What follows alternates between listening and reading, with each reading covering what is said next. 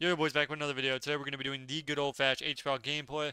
Uh, just to let you guys know, Crusader's POV is the Assassination Rogue, and I end up uploading this because obviously I have the content here. But if you haven't already, make sure you check the comments. Comment whatever you want to comment, whether it's for the algorithm or whatever. I don't really care. Give it a comment. It always helps the video. Obviously, I'm just posting whatever I got since um, Rogue lately has not been that fun. It has not been that fun. I'm not gonna lie. It's been okay, but like Outlaw Rogue, if you're not playing with really good players, it just like it feels iffy. It's like, okay, if they're not stacking, I'm doing no damage. If they are stacking, I'm actually able to catch up with everybody and do even more damage. But it's like in solo shuffle, it's really fun, but everything else, it just feels like you just have to have good teammates, or it's just not fun. But regardless, we end up going about 5-1. The one game I lost is the one game we should have won. So the double melee ended up doing less damage than a priest that was getting focused by two melee, which is usually never even possible in any world ever. But for somehow, this this was like the one round I should have went. This is probably the one thing that I should have went 6-0 with, because this holy priest wasn't even playing that good. Then again, I was also playing I was playing pretty well, to be honest. So overall, this was not bad games. So here I end up using my healing here because obviously at this point in time we're not in the best spot. Now I could have tiered Deliverance, which I probably should immediately, because obviously it's so hard to get that ability off. It's actually unbelievable. So here I Searing Glare him. I don't even know if I hit him here, but I'm pretty sure I got him because he's not kidding me right now, and I don't think it's the art. So here he blinds me off it, and I trinket it. So here he's trying to kick me. I think he was waiting for it to see if I'd fake cast. So here I pre-Aura Mastery his stun because I know he's going to stun me. Because if the rogue's running after you, he's most likely going to CC you. So here I Tear Deliverance while my Aura Mastery's up. He tried to step kick me, realized I had Aura Mastery up, and it was basically perfect. Otherwise, I literally never would have got up. I Hawes the rogue instead of the priest because it's DR on the priest. We get trinket from the rogue, and then we fear the priest, and we end up killing the rogue right here. So here I could have rep, but at this point I don't trust my priest to use disperse, so I just run in the bomb instead of going for the rep. So,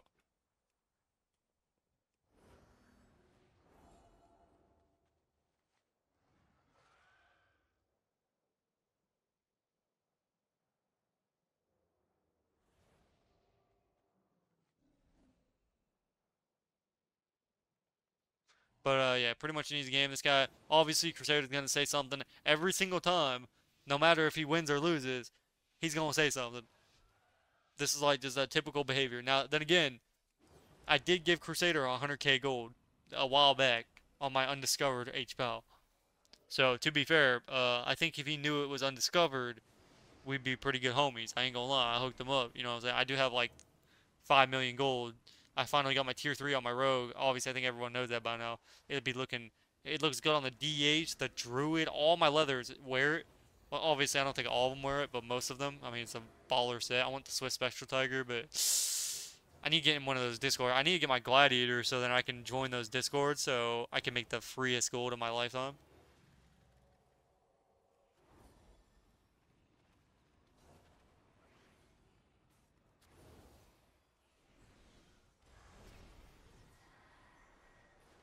But yeah, here pretty much we're doing big heals. We're trying to basically. I repped off his blind because he's not going to be able to sap. I don't think he knows, which I don't think he. Every time somebody brings it up, blind is 5 seconds and not 6 seconds. So you're actually not able to sap off your blind unless they give you a second to do it. So if he clicks a single global during that 1 second, whether it's a global or not, he'll still get. You won't be able to sap him. So here I'm like, okay, I don't think he knows that, or he's just waiting to gouge off it, and then I just go for the rep again. I rep him again, so another full rep off my full rep that I already did like before then. So here are just two beautifully good setups, and then he cheap shots off that, which is really good, and then he garrotes off that, and then he DR kidneys off that. He's literally full CCing to the max extent, and then the SB ends up soloing the DK back there.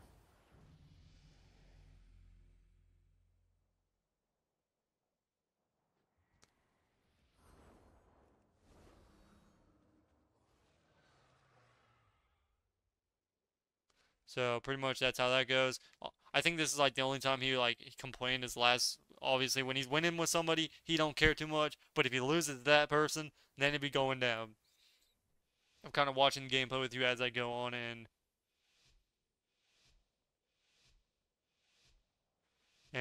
That's pretty much that. So when you're playing with a rogue, best thing that you can do is instantly go LOS, let the rogue sap. This DK had the wrong idea. Again, this is 2250 MMR, so this tells you exactly what type of players is in the game right now. I'm not even gonna bother dispelling the silence, because if I dispel the silence, I'm gonna get CC'd for 3 seconds, and then I'm gonna get stun feared. So here, had I dispelled, he would have got basically 3 more seconds added on to the already max CC that he already has. I'm not gonna trinket. Sometimes you have to have faith in your teammates to click CDs. Like here, this was a very questionable button. So here I just bop. I could have maybe got away with land hands, and that would have been that. But the problem with land handsing there is, uh, I'd most likely have to sack anyway. So here I pre-sack, because it was a bad sack, but it ended up being good because they end up not swapping back to the DK off my sack, which is the worst thing that you can do. I end up pre-sacking the end cap, so it ended up being really good for us. And then on top of this, they end up swapping to the rogue for like the remainder of the game, I'm pretty sure. So here, my DK has 0 CDs, my rogue still has evasion, cloak, and cheat death. So it ended up being the best sack I could do. So here I dispel the fear. He needs to vanish. So here he vanishes, perfect vanish. But then he comes back out, maybe a little bit too early, but it ended up being okay. He ends up evasioning. I'm not going to trinket because he has evasion up. A very risky play, but here I trinket immediately on the fear. At that point, you treat fear like a blind, as sometimes you can hold.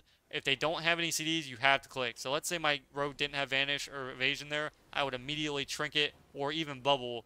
Maybe if I know more CC's coming, I'm just going to bubble and I'm just going to spam heal. So here we end up getting another W and pretty much an easy matchup. Not much to go off of there.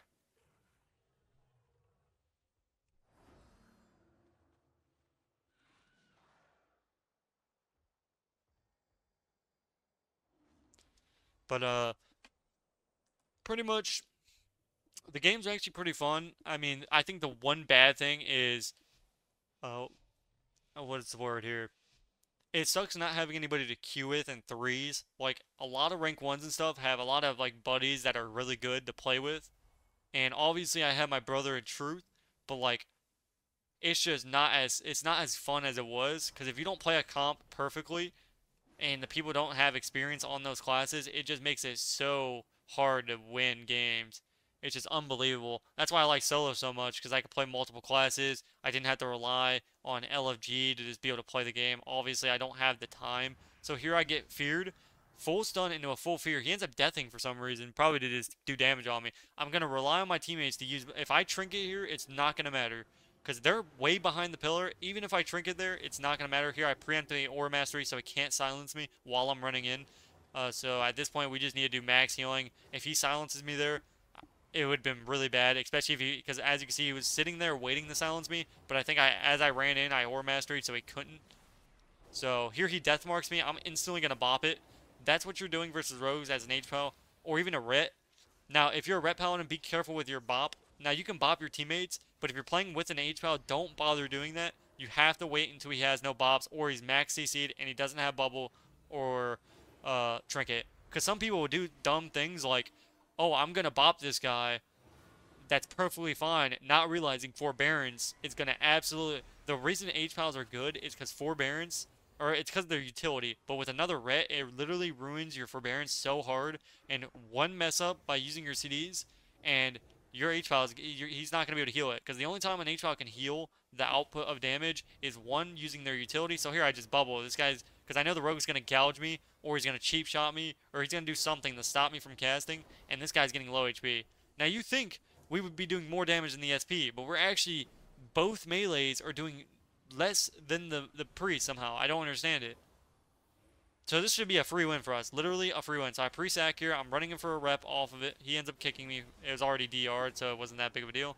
At this point, we need to win the game. I have no CDs left. I can free to myself. This is everything they have. We have to win the game. Somehow this SP is a god, and they end up surviving, and we end up losing this match. The one matchup we should have won, even though they have a... We actually probably have the same equal as comp. So here I'm just dead. I have no CDs. I have no instacast. It's GG. So he just had burst coming up, and I don't know how they managed to get double DPS, 2 melees on a priest, but I had my melees just done, typical damage. Like more than, like you should never get out damaged by a caster, a singular caster, when you're on that caster, if that makes any sense. It should not be possible. So I can already tell this SP was getting precog 99% of the game. But again, it is what it is. 20 the difference between 2250 and solo shuffle and arena isn't really that much of a difference. Until you get up to like 2400, it really just you don't see a player difference like between 2K and like 2300 players. They're pretty much the same things.